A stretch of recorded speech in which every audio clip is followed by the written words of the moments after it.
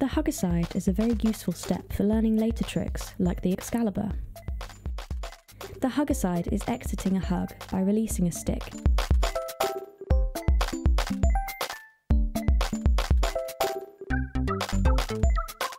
Enter the hug and let go of the off-hand stick.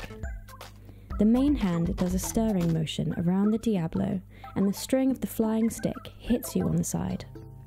Spin along, grab the stick and go back to accelerating. It is helpful to understand the two different stirring motions here. In the beginning, you will probably just go around the Diablo, which will keep the Diablo in roughly the same place and shortens the string a lot. For some tricks, you need this movement, in which you don't influence the Diablo as much. For the Huggycide and other tricks, however, it is important to push the Diablo in a circle.